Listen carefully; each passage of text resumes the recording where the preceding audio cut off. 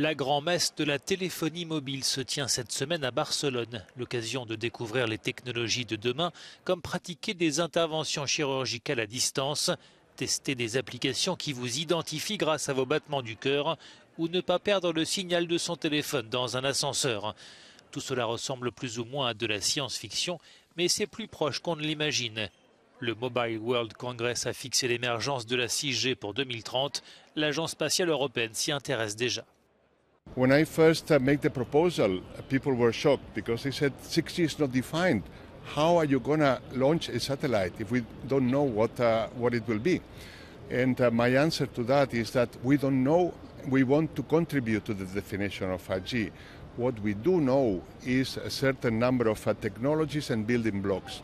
And with that, we are building an experimental satellite. It's like a laboratory that instead of being on ground, it is important that it's up in the orbit so that we can test in a realistic way against the terrestrial networks and together with the terrestrial networks.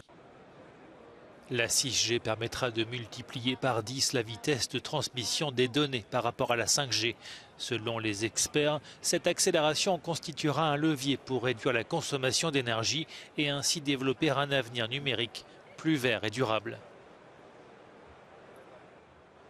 Because you don't need to spend too much time in either recalculating or collecting manually data and putting a lot of time into this process. To be honest, still in the early stage, but Huawei already started investing on 6G since 2017, when the 5G still not started commercial deployment. Okay. So still debate on the features, architectures, but one thing is clear, 6G is more than communications. La 6G va représenter un nouveau dilemme pour la sécurité et la protection des données personnelles. We're going into a new era where things will be more automated, which means there will be less attended, let's say, from humans. And therefore, you need to make sure that these points of reference are protected.